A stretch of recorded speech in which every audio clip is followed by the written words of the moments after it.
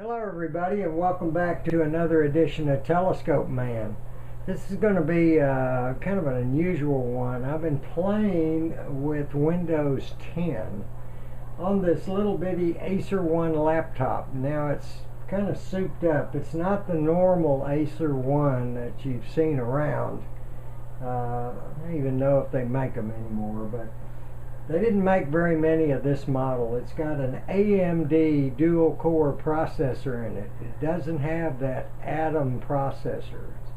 It's an AMD 64-bit dual core, and it's also got 4 gig of memory.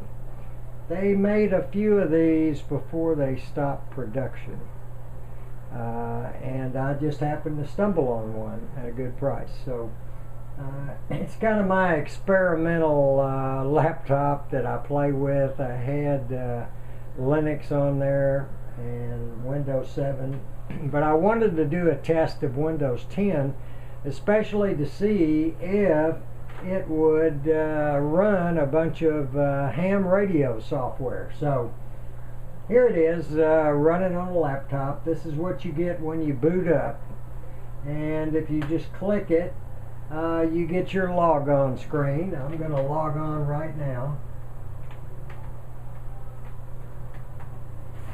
And there we go. And I've logged on to Windows 10. What I did was I wiped the drive, and then I created 2 partitions. A great big one for Windows 10 and another one that's got about 30 gig on it as drive D, just in case I want to put Linux back on here. So anyway, it's running, it's got about a 250 gig drive that it's running on right now. And so here's the screen. Hey, doesn't that look familiar to you? Windows 7. Now I've made a lot of changes to the way it actually comes when it first arrives and you've installed it. I've actually put a bunch of icons, as you can see, software onto the desktop. Recycle Bin, Google Chrome, Firefox, all my ham software is in this folder right here. CC Cleaner, and there's my partitioning software. I'm eventually going to get rid of that, but I'm still using it. And you get a little taskbar, and you can pin things to the taskbar just like you do in Windows 7. You just right click the execute file, and it gives you a couple of choices. One of them is to pin it to the taskbar, and as you can see, I've got some pinned to the taskbar, including Netflix. I've tested all this software, and everything seems to run just great, no problem. Alright, I haven't had a bit of problem. I've used, let me open up the folder and I'll just show it to you. I've used all this ham radio software that you see coming up right now. Since I loaded the preview version, I've actually run every bit of this on my ICOM 7200, which uses a USB cable directly connected to the radio. So I was able to install the USB driver that comes from ICOM onto here for that particular radio, and no problems, and everything runs just fine. So what I'm going to do next is kind of pause the video. I'm going to get a close-up of the screen so that I can show you a few things about Windows 10. Kind of a neat, I'm going to just step right out there and tell you I like it better than Windows 7, which that's saying a lot. I like it better than Windows 7, and it does have some bugs in it. I'll tell you what those bugs are that I've discovered already, but most of them are reported on their preview forum, that people that download this can have access to that forum and give them feedback on any problems that they find running the software. So I've also given my feedback to Microsoft on the problems, but it's the ones they already knew about with this particular build. So let's pause and get a real close-up of the screen. Okay, so I kind of zoomed in. I hope you got a good view of the screen now. And as you can see, I'm running, I've already tested DXView, which gives you map location of any DX contacts and a kind of a map of the world and where they're located, and the direction that you should point your beam. So I'm running that. I've run FLDigi, I've run FreeDV, the old ham clock, ham radio deluxe, JT65HF, XM log, which is a logging program, and then the W5JTX, JT65JT9, and also the Whisper program, and they all work just fine. In fact, the ham clock is the oldest software. It actually came out during, I believe, XP, and when Windows XP was out, and I'll just crank it up for you. And there you go, and it's running just fine on Windows 10. So even that old XP ham clock seems to work. So let's close these windows out just exactly like you would do in Windows 7 or XP for that matter, and we're back to what's called the desktop. Now I've got the taskbar being hidden, so if I go down here it'll pop up again. There it is. And if you click the start button, which is right over here, you get the old Metro tiles, if you remember that, and you get a list of software, alright, a la Windows 7. Kind of neat. These are live tiles. I've changed a bunch of them because you can remove these and replace them with whatever software you've downloaded. You can put them over here if you like. So I put my computer is now this PC. I put that over here because I use it all the time. So if I double click that, I get you know, the old here's your C drive, D drive, the various folders, pictures, you know, just real similar to Windows 7. So I put that on the Metro tiles. Alright, so let's show you some of these other ones that are available here. And of course you can scroll this screen down. You just come over here on the right and click it, and you know, you can scroll up and down just with the bar. You can see I got Mozilla Fox, I've got the Google US weather map. Here's the settings, which is kind of important. You can change everything on the computer with this. And then here's my ham radio software. Notice it even allows you to name the groups of Metro tiles. You can give it your own name, and I've got the name changed to amateur radio, and there's my amateur radio software. And if you look up here, you can see I changed this to say utilities, docs, and files. Okay, and there's File Explorer.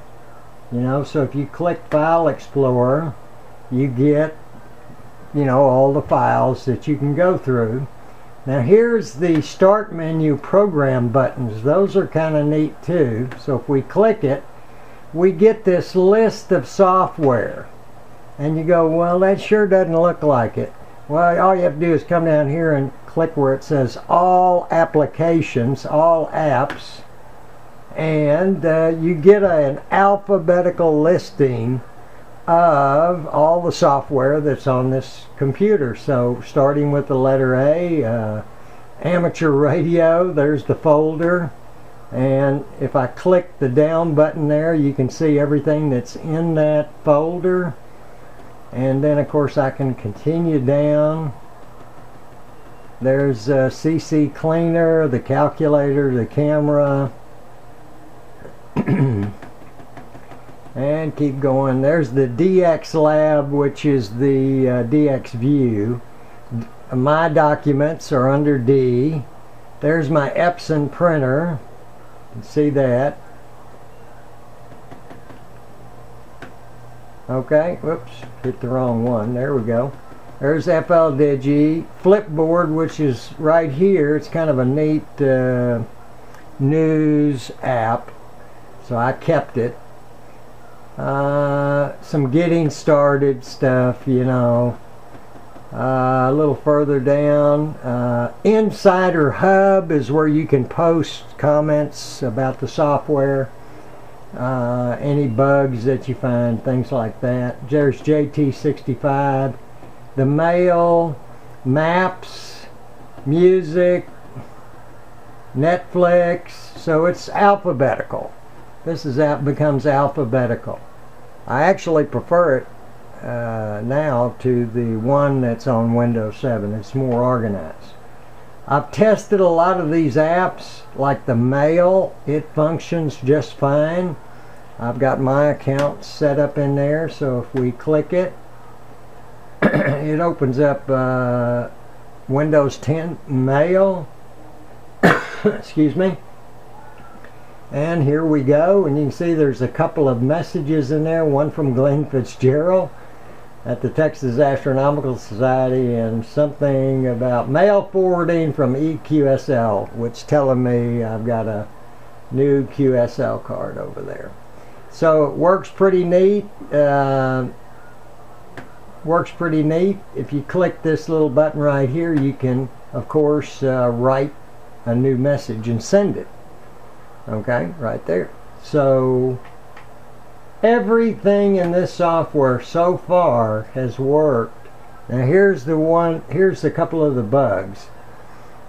Cortana, which is Windows answer to Siri, has lots of bugs in it. Normally it's down here, and all you do is click a microphone button and ask a question, or you can type. I turned it off because it had so many bugs in it. Half the time it wouldn't start, or it wouldn't let me type in here. So I went in the settings and turned off Cortana. But that's a known issue with this particular build. The other one is, from time to time you will click the start menu and get nothing. It'll just sit here like this, won't do anything. These still all work. You can right click it and you get a list of things that you can do, like shut it down and things like that. But you can't get back to those metro tiles. Sometimes it locks up and they won't come back. You'll click it like that and nothing will come up. That's another known issue with this build. So I'm hoping in the next build they get that stabilized a little bit. Have no idea why it works sometimes and not others. I can't really put my finger on what causes it not to work. Some people say by hiding the taskbar that's the cause, but in my case that's not the cause, because I locked it and it still does it. So that is not the cause. So how do you shut this thing off? Well, couple of ways. There's a power button right here that you can just click and you get sleep, shut down, or restart, or you can right click the start button and it says shut down right there, and you get the same kind of choices. So let's go ahead and restart it. We'll just restart it. So here we go. I've restarted it.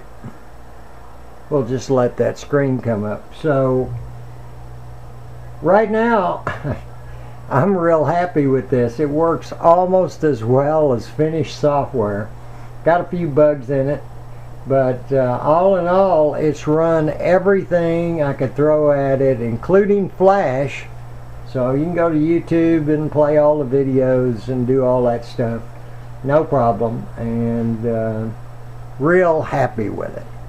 So with that said, that's a little look at the latest build of Windows 10 that came out in May of 2015. So this is the latest edition in May, and I'm kind of waiting for the next one to come out.